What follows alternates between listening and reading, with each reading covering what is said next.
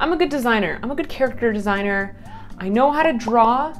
I know how to draw flat. I know how to draw lines.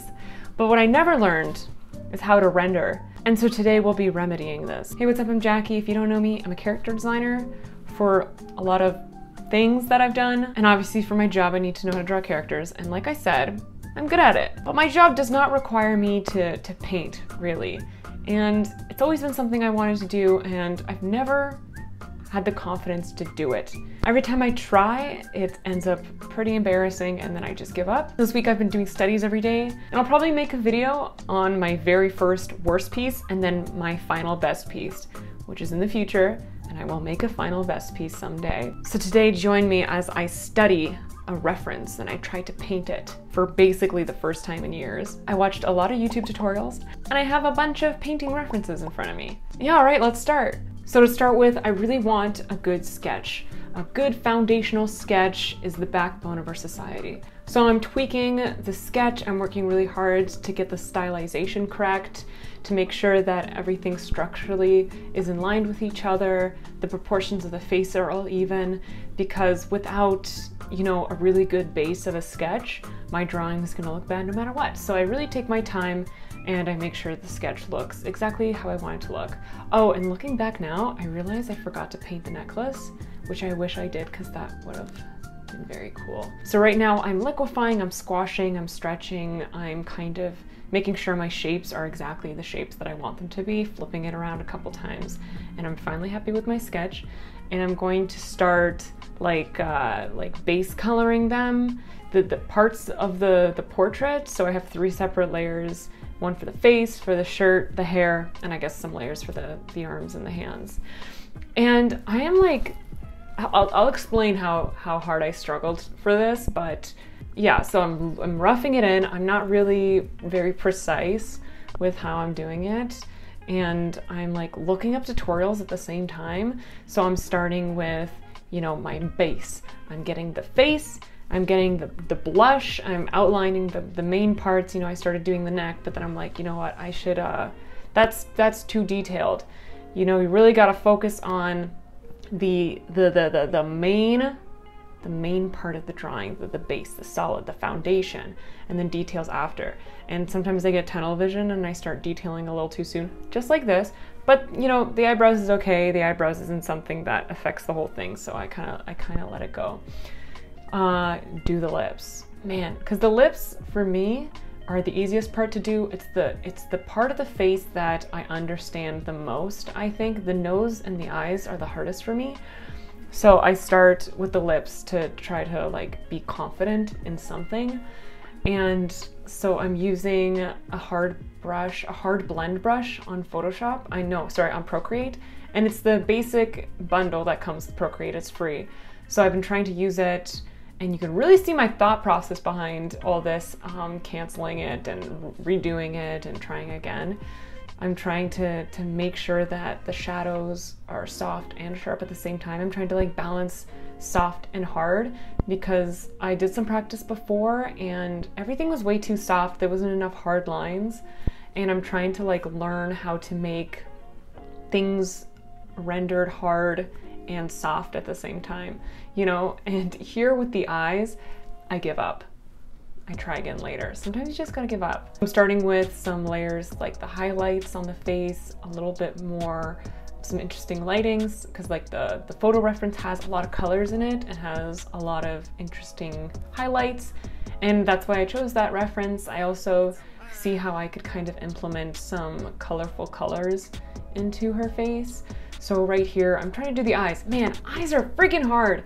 Like, I'm looking at all these references for eyes, and there's so much specificness to it. And because the eyes are the eyes to the soul, as we all know, and when you don't do eyes right, it messes up the whole entire drawing. And my eyes don't turn up right. I end up swapping this out a couple times. It doesn't quite work. Trying to throw some eyelashes in to maybe remedy the situation, because I've never really rendered eyes before.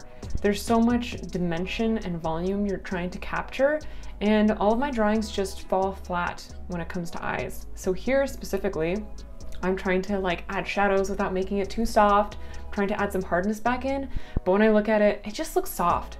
I don't know, I wish that I gave it another go. I feel like the eyes are the weakest point here, but I'm giving it my all. And here I discovered using the hard brush and then just softening one edge of it. And I feel like that was pretty successful, like I did for the eye shadow-ish area.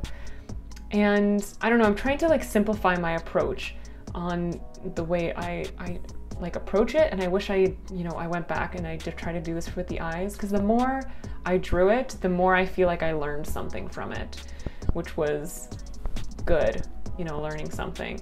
Trying to add some shadows underneath the lips. I think the lips were pretty successful. I also I don't know, some of the highlights are a little bit too much. I don't really like an over-rendered, like shiny kind of look, but I didn't know how else to do it. I don't know what to do. So I'm adding some blues, highlights under the nose, because you see some reflection on the reference photo with some reflection under her nose. So I tried to do that. Man, I don't know. I am clearly not following the reference close enough because the shadows aren't quite there. I didn't do the shadow in between her eyebrows. Well, I'm kind of trying.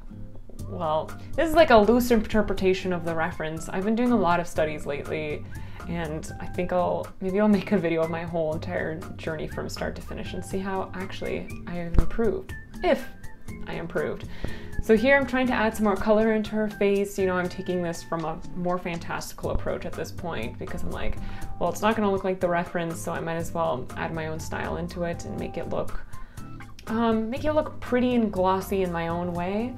It's hard to like approach a new drawing from a new way and also keep what's true to your drawings, I feel like, because I was studying a lot of other artists while I was doing this. So like, it's give and take. It's learn and be learned. And I threw in some speckles from Mike McCain's Procreate brush pack, and I feel like that was helpful. Also, I learned that when you have a cool shadow, outlining the shadow with a hot, much warmer color than, you know, the base layer and the shadow layer, adds a little bit of spice, adds a little bit of interest in the transition. So I thought that was pretty cool. If I learned anything, that's literally the only thing I learned in this process. But, you know, we go and we go. And for this shirt, it's just so soft and the colors are so ugly. I scrap it, I try it again. I try to simplify it. I try to make, you know, a couple of blotches of different color, starting off with soft and then going into really hard lines. It doesn't work. It's okay.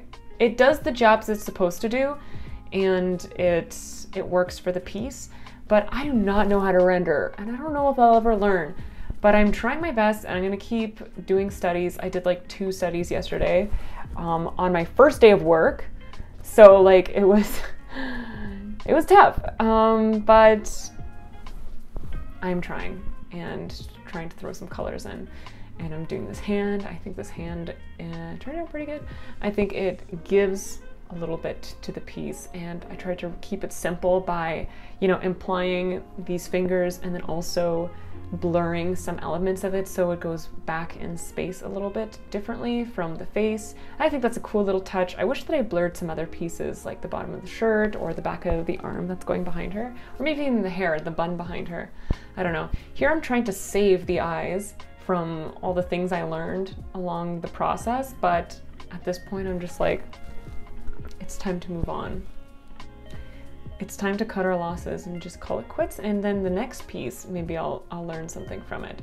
So this is definitely better than my first study, but you know, you live and you learn, and sign, and then that's it, and that's the piece.